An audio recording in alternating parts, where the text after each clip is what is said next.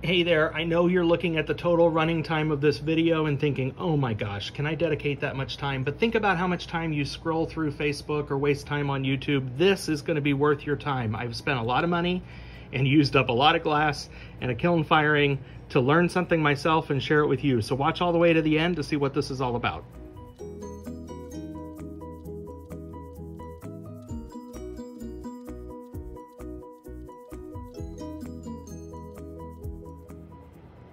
Hello everybody.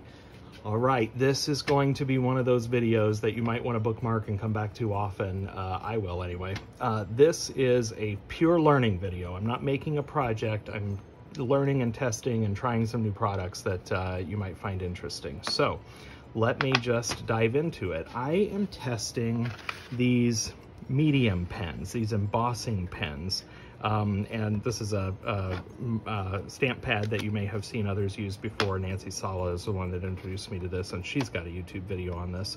But I saw Tabitha about, I don't know, a week ago or so, post, maybe a couple, it doesn't matter. It doesn't matter.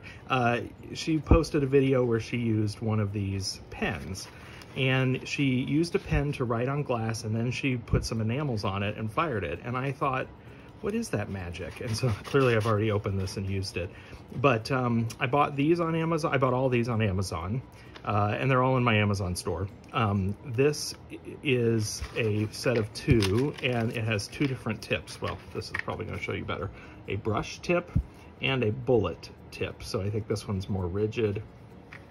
And so I wanted to try both of those again. This one is the same. There's a brush tip and a bullet tip. This one says Distress. It says embossing pen, but it's by Ranger. It's the same company. And so I didn't know what was different about these, so I want to try them out as well. Haven't even opened them yet. So we'll give them a try and see what happens with that one. Okay, so since I didn't know, I reached directly out to the manufacturer and they responded very quickly.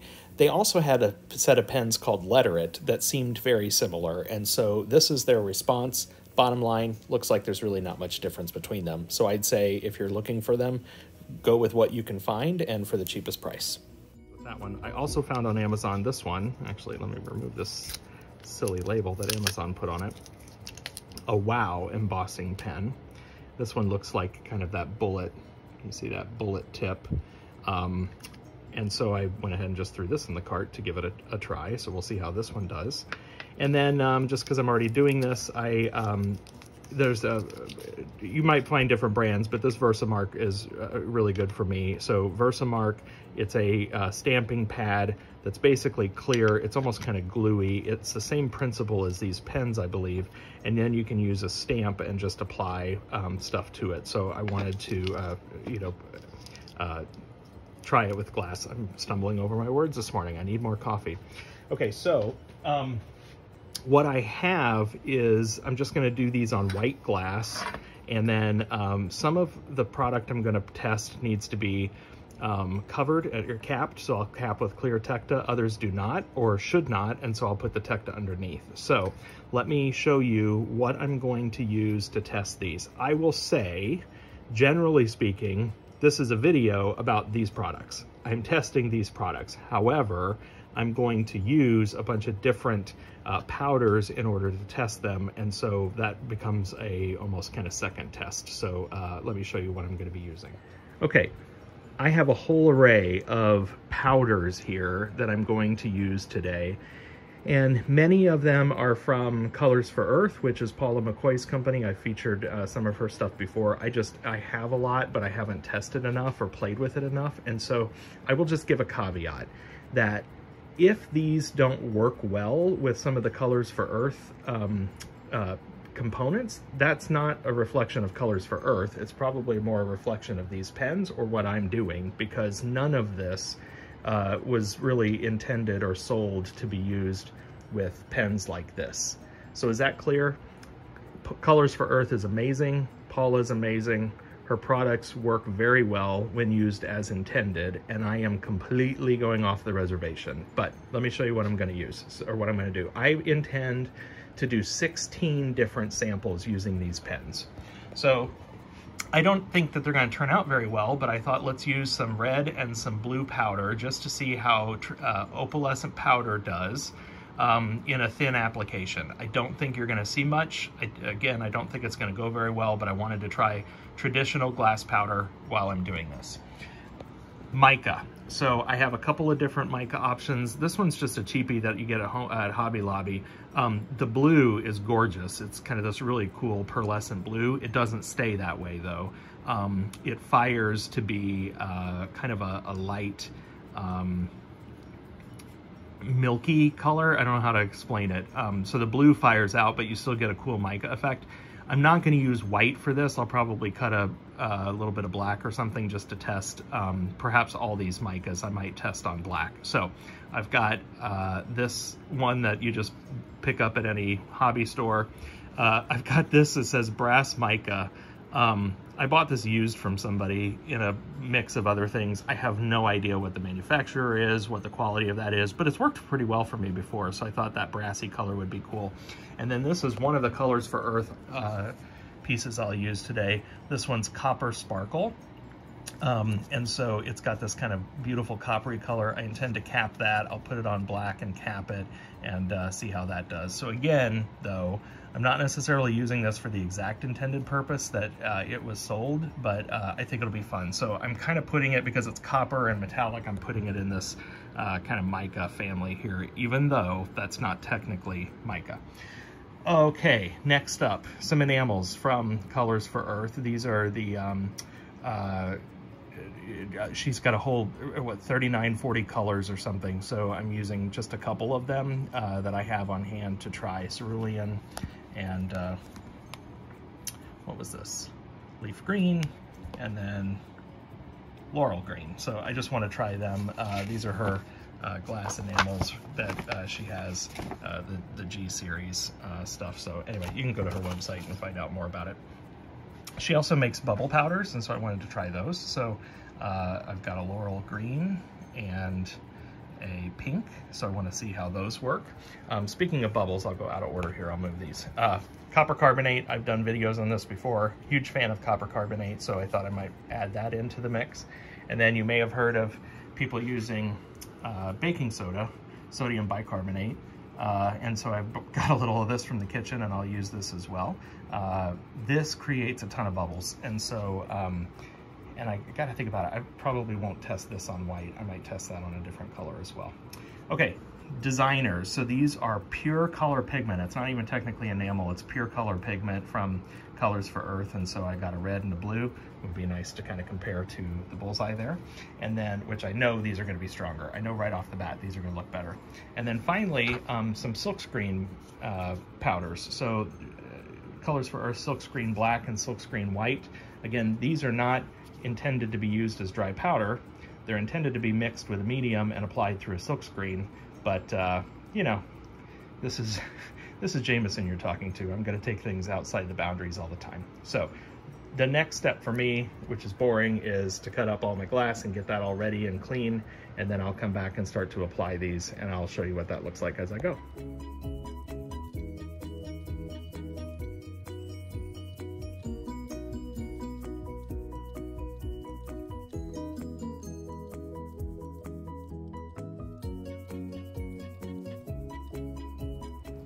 Okay, I finally have all my glass cut and cleaned, and so I'm ready to start building. And in order to keep myself sane, I've made a cheat sheet here so that I can take my notes on. So what I've got, and I added a 17th, by the way, at the end. I was like, oh, I want to see how the designer, the DZs, how the white performs specifically. So I'm going to do white on black. So I've added, now I have 17 samples going in. So what I'm going to do is I'm going to use the pen, and these are 6-inch strips by 1 inch. And so in each basically 1-inch square, I'm going to mark it with the pen. And I am going to do the same consistent mark all the way across, or on all of these, so that I can compare apples to apples. So the white pen with the bullet tip is going to be the hearts, the white pen with the brush tip is the star, and so on and so forth. I did my initials here with the WOW pen. and then the stamp, which is the Versamark stamp at the end. So I'm going to keep this handy as my cheat sheet. I wrote on here, what is the powder that I'm using? Is it white? Is it capped? Is it black? Uncapped? All that stuff, all the way down. And only I can read my chicken scratch, I'm sure. But this is gonna kind of keep me straight. So I'm gonna put this in front of me here as I start to work. Other notes, I'm going to work on just a plain sheet of white paper, and so that I can then pick up that paper and reclaim any of the powder back into my jars. I'm going to use a paintbrush in most cases to kind of apply it on there and then brush it off. I've got a can of air spray just to kind of clean it out every time so that I don't cross-contaminate too much. And for this entire video, I'll be wearing my mask because these are all powders and all nothing I want in my lungs. So I'm going to basically get started, and then I'm going to take them one by one to the kiln so that I can arrange them in order so that I know exactly what fired and how. So I'm gonna film maybe the first one here and show you exactly what my technique was, and then from there I'm not gonna film all of it because that would be a very lengthy and boring video. So let's start with the first one, which is the red powder. I am not wearing my mask, so hang on, I'm gonna go get my mask. Okay, so now let me get myself arranged here. I've got the hearts are going to be the white bullet tip, stars are white brush tip. Open up this package. A little smiley face will be the black bullet tip. Bullet. The little wavy art will be the brush tip. My signature will be the Wow pen, and then the Versamark stamp will be the dog paw there. Okay, so now I am going to get started. So this was red powder on white uncapped. So I'm going to put my my Tecta underneath that. And so for this one, I'm going to go ahead and see if I can move this out of my way. Making a mess. Okay, white, I'm gonna use this side. This was just some scrap white that I have. I'm pretty sure that this was Tecta, but I don't know for certain. So, you know what? I know I'm gonna get the question, so I'm gonna go ahead and do this. What I'm thinking is I'm gonna do these one by one so that it is wet. These are all wet as I apply my powders, but somebody's gonna say, can you let them dry first? So let me go ahead and try that. I'm gonna do these pens on a black strip, and no, as a matter of fact, I have extra white strips that I cut. I cut too many, so I'm gonna use one of these white ones, and a couple of them are too short. So since this is a test, I'm going to do that. Sorry for all the noise. Okay, so on this white scrap piece here, I'm gonna go ahead and do this now at the top of my video, test, and then I will let it dry while I do all the rest, and then come back and test. Gosh, I can't talk today. Okay, so let's see. First one on the bullet pen is a heart. So you're not gonna be able to see this. I can barely see it. It's liquid on there, but kind of just barely. Then a star with the brush. Then the bullet, smiley face. Boy, this is kind of hard to see where I've even been. I need to come up with a different plan. Bullet, smiley.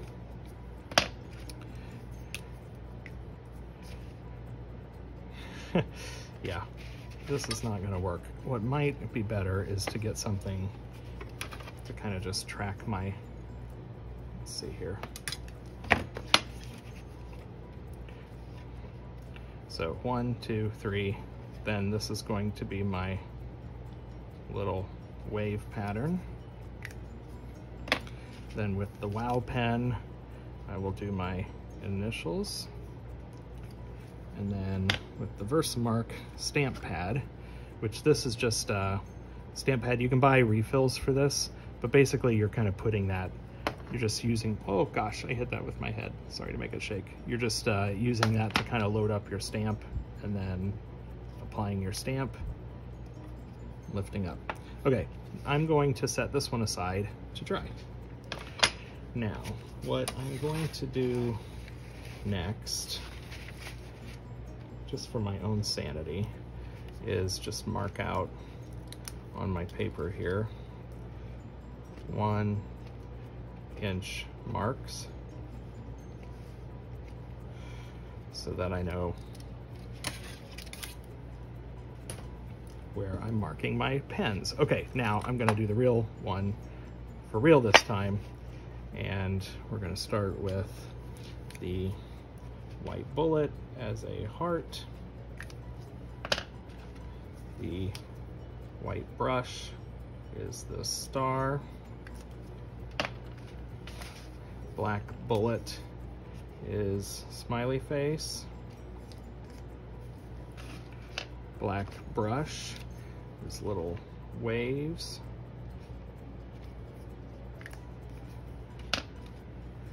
signature pen or wow pen is my signature, initials, and then whoops, Versamark guy here at the end. Okay, so now that that's wet, and I'm gonna cover my Versamark pad because I don't want to accidentally get mica and powder on it. Gosh, I hit my camera again, sorry guys. Okay, so now that I've done that, I'm going to put my mask on and get my powder out. And for these glass powders, I'm just gonna use a little tea strainer.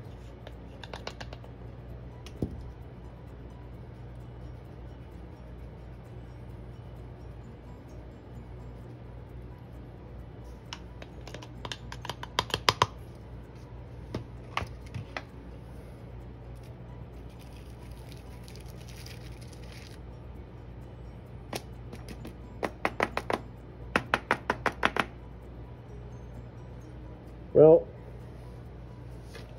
so that's one problem I can see right offhand, is that I've got a bunch of schmutz on this. So it's kind of hard. Let me see. Wonder if I can brush this without disturbing my patterns and designs. For powders, for these glass powder, frit powder in particular, I want to leave as much glass on there as possible. Because I think already it's going to be very light. Just did a quick puff of air and that helped a lot. Okay, so there you go. That is the first one. And for these red ones, red and blue powders, I want to do these uncapped, but I don't want them to shrink up. So I'm going to put a little layer of Tecta underneath, and I'm going to walk this over to the kiln. So that's how I'm going to do all of these. So I will walk through those now and come back and show you the layup when it's in the kiln.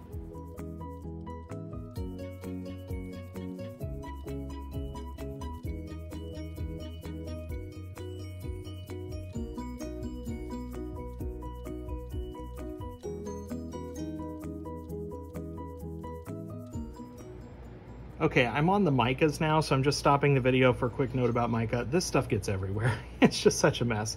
And the paintbrush really wasn't cutting it as I was trying to get the extra mica off. So I bought a cheap powder makeup brush. Ladies, don't tell the fellas. But I bought this at Walmart, and it is great on getting extra mica off. So you see now how clean those designs are now. Again, this blue is not going to stay blue, but I didn't want a whole bunch of random mica all across the back there, and I've learned that this makeup brush is nice and soft and does a really nice job of getting extra mica off. So just a quick tip for you. I'm going to keep on moving.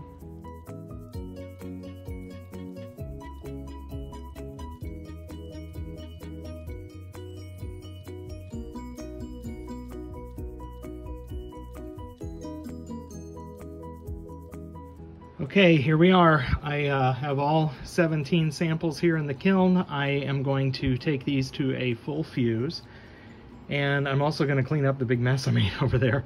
But I hope that that video was helpful in terms of how I applied these.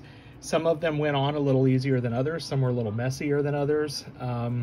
Some of these, as I mentioned, are capped and some are uncapped. So we'll just see how they all come out. Again, I'm testing really the pens, not the enamels or the powders. But Paula, if you're watching this, those designers really went on nice. So we'll see how they come out. You might ask, how come you didn't test other enamels? Because I don't have any other enamels in my studio. So you're welcome to run your own tests and would love to see what you come up with. But this is what I happen to have. So I'm not selling anything. This is just what I have. And I used what I had on hand. So, okay, let's fire these at a full fuse and see what they look like when they come out. Geez, I almost forgot. This is the one that I created and then let dry. This has been sitting for, gosh, I've been out here for at least an hour, probably closer to 90 minutes, to be honest. And so I need to brush something on here to see if it sticks. I'm gonna use this blue mica because one, it's cheap, and two, it's super fine and super sticky. So that'll probably be a good test for us. And I'm doing this without a mask because I've already put my mask away, which is not good. So I'll just try not to breathe.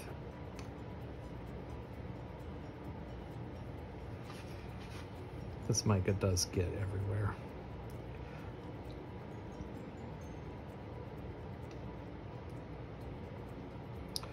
So it appears that this is sticking. Now this is the mica. Of course, I didn't run this test with all of them, but it appears that the color is pretty good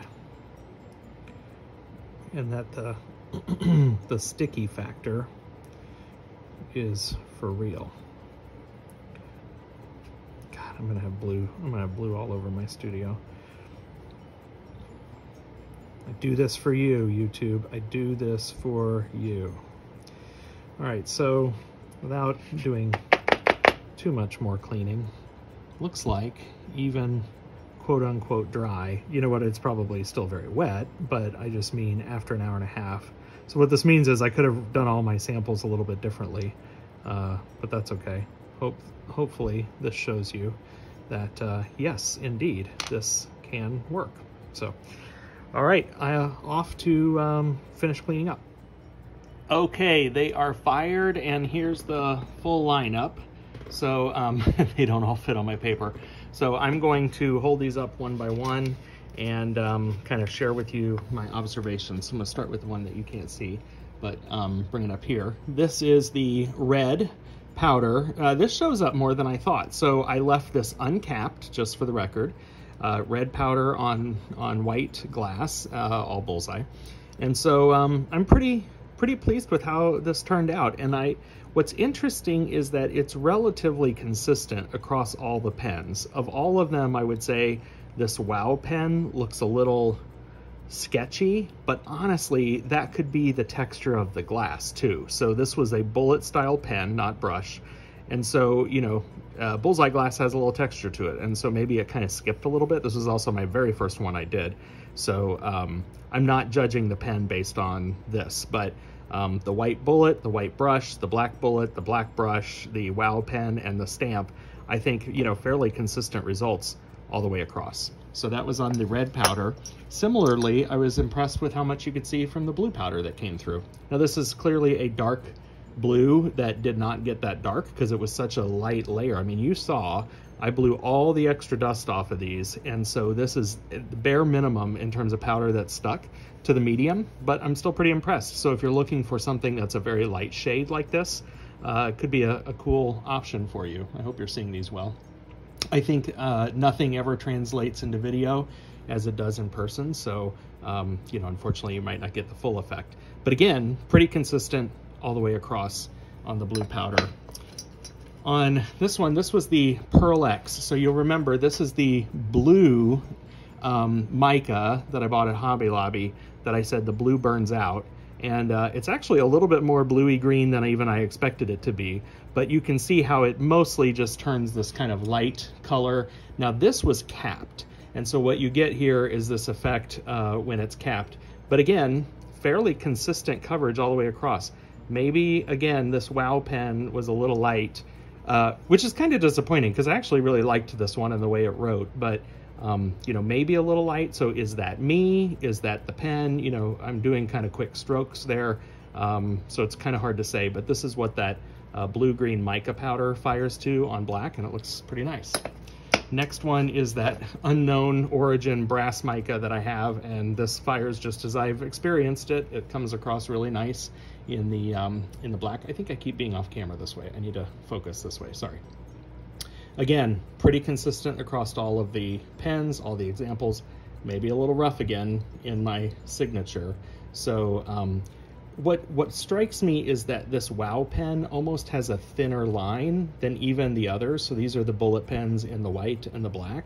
And these, you know, that is just a straight stroke. Sometimes with the eyes, I did a little bit more of a dot. But, you know, that's just a simple stroke, and that looks thicker to me than this does. So, yeah, just an interesting learning, but the application seems to have worked across all of them. Moving on, this is the Colors for Earth, that copper that I was telling you about. Now, this doesn't show up very well. What does show up, and you're not gonna be able to see this very well on camera, does look really impressive. So it is sparkly and there's some interesting color. It's just not bright and thick. That is not because of Colors for Earth, that's because of the way I applied it.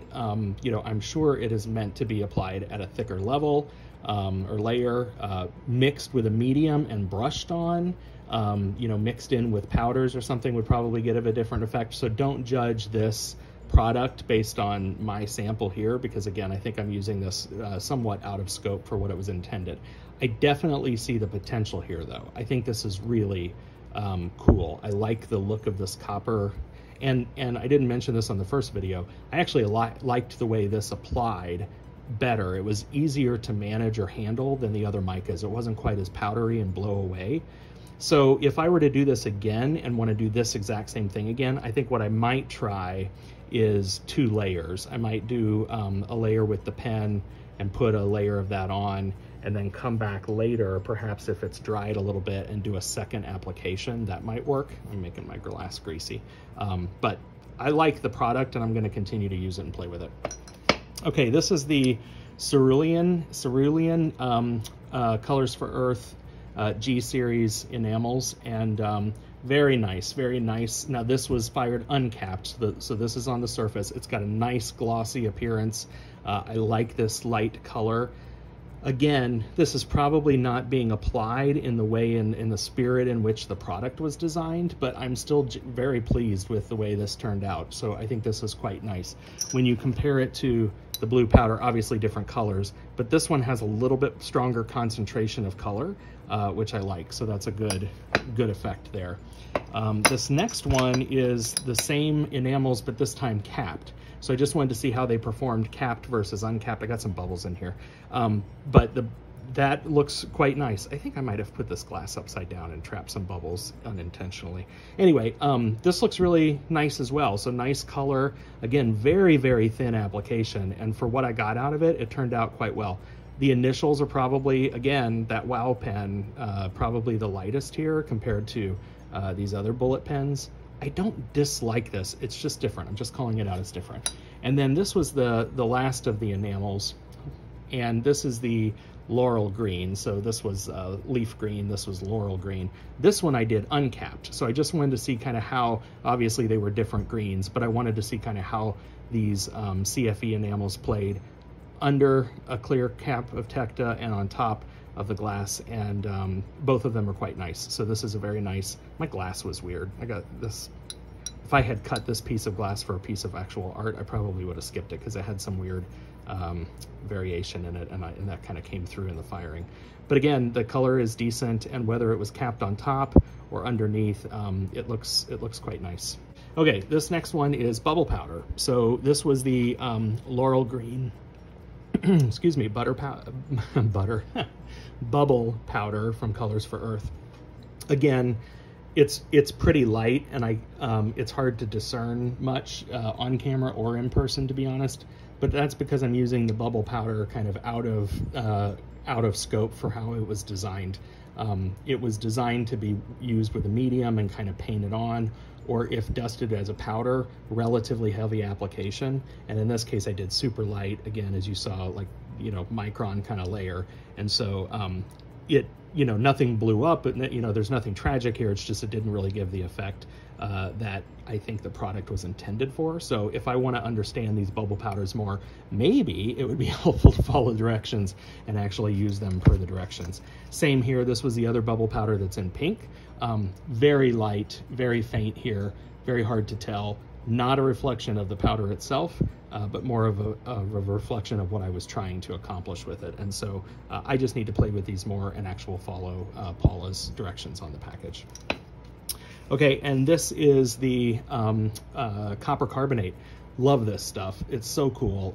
Again, I don't know that this fully comes across on camera like it does in person, but it's got this beautiful kind of turquoise, deep water kind of color to it. Nice bubble application. Again, same very, very thin layer of this stuff, and it just bubbles. It bubbles very nicely. And in this case, they're very small bubbles. They're kind of almost what I would call micro bubbles. So, you know, different look than if you were to just dust powder over this and then cap it, a very light layer of powder, you get many more bubbles and a lot more bubble formation. This was a very, very thin application of minimal product. You still get bubbles, but it just looks different. Cool stuff. This was the baking soda, sodium bicarbonate. It's a big hot mess. You really can't, you can hardly see the images at all, which is fine because baking powder is white and I really didn't expect it to fire that way. But even the bubbles, I know that they're trying to take on the design. There's a heart here, star.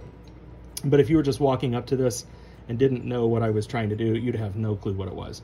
But you saw how little amount of product there was, and there are a fair amount of bubbles. I mean, compared to the copper carbonate, arguably there was the same amount of product on both of these, same amount of powder on both, and the copper carbonate behaved, and the sodium bicarbonate, the baking soda, did not. So if you're one that plays successfully with baking soda, that's awesome. If you were just doing a dusting of the application, not trying to follow a certain pattern and firing it, you might get some really cool bubbles in there if you are intentionally trying to place bubbles. But even this one's pretty large, and so I would imagine baking soda can get out of control on you real fast. All right, now we're looking at the designers. These are gorgeous. Paula McCoy, well done. So these designers, this was capped with clear, and this is that red, and boy is it red. It went on lighter, it fired to this dark red. Beautiful. Now it's not fully filling in the paw, but that's because of the stamp. Again, this bullseye glass kind of has some texture to it, and so that's not a reflection of the product, it's a reflection of the stamp not kind of, you know, making equal contact across the glass. But really, really nice color effect on this. So those pens in combination with these designers, I think, is a win, because here's the blue. And so again, really nice color, really nice saturation. You know, quite pleased with these. So that blue is beautiful, you know, color as well. And again, these are capped. These designers have to be capped because it's pure pigment color, and if it's not capped, it'll just wipe right off. This is the black screen, silk screen powder that, again, I'm using completely out of character with its intended purpose, but boy, do I love it.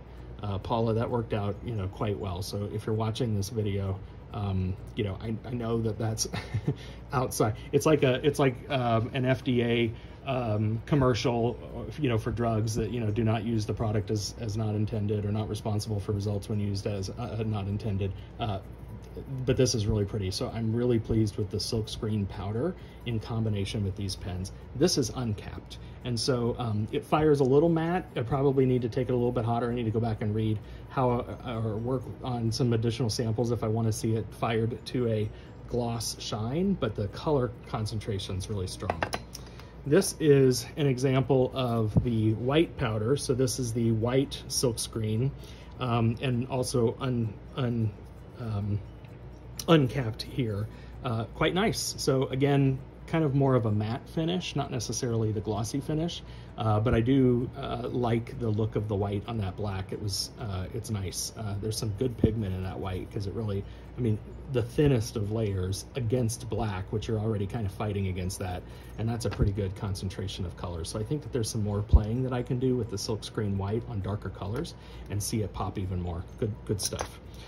Okay, this is the kind of bogey that I threw in. This is the one that it was the designer white. Now again, designers have to be capped, so this is capped, and the designer's white versus the silk screen white is fairly consistent. The designer's is a little stronger than silk screen, but not too much so. So if you have one or the other, I think you could get similar effects with both. It's just the difference is this can be uncapped and this has to be capped. But again, that designer white in context with the silk screen white, pretty nice, decent results. And then finally, this was the extra. This was when I said I let it dry for 90 minutes and see if the application still works. It worked beautifully. So I don't know if you'll be able to see that very well. Yeah, you can kind of see it. This is, again, that blue mica now uncapped. And this is that very pretty, you know, kind of creamy, milky look you get. The signature kind of gets lost. I can see it if I tilt it at an angle, but really cool. Now I did this on white, which is probably the worst color to test this on, but it really gives a almost kind of a creamy vanilla, you know, French vanilla kind of look on top of the white, but it gives you a sense of what this looks like fired uncapped. Let me find the example here. The colors really are different, actually. Capped versus uncapped. You know, capped you get, again, much more of a green kind of blue feel. Uncapped you get that nice creamy vanilla. Both cool, just different results. So I know this was a long video. Hopefully you made it through all of it with me. Hopefully you enjoyed this. If you're interested in those pens, those medium pens, you can Google them on, or you know, look for them on Amazon. I'm sure hobby stores sell them as well. As I think you know by now, this is not a hard sales push, but I do have my own Amazon store because people are asking so often about my products. So I've put them all into a collection on Amazon. I'll drop that link if you want to take a look at things I've featured in the past in videos or jump right to these. But again, you can probably find these at a variety of hobby stores, maybe direct from the manufacturer online, you know, or just do an Amazon search. You don't have to use my link, but if you do, I always appreciate that. Colors for Earth, you know, it's colorsforearth.com if you're interested in some of Paula's products. You know, good stuff and good person and always fun as well. Again, not a hard sales push, but I'll go ahead and drop the link below in case you're interested in that. So thank you very much. I hope you learned something. I know that I did. I'm going to keep these samples as references. I think it'll be really nice to have. I'm going to write on the back of them with something more permanent so that I can keep the collection of them. And I'm going to keep playing with those Colors for Earth enamels and the bubble powders in particular. I think that there's a lot of promise with those. Loving the pens. I think if I were to buy a package of them, either the white ones or the black ones seem to be fairly equal across the board in terms of results. So maybe it's whichever one happens to be cheaper for you. And the Versamark stamp, I think, worked quite well as well. Thank you, everybody, for hanging in here with me. This might end up being the longest video I've ever filmed, but hopefully, again, it was valuable to you. You are valuable to me. Please subscribe to the channel, like, comment. Those things all help, you know, from a YouTube algorithm standpoint. Love you all. Take care. Enjoy the community. Drop any comments. I'd love to hear your thoughts. Bye-bye.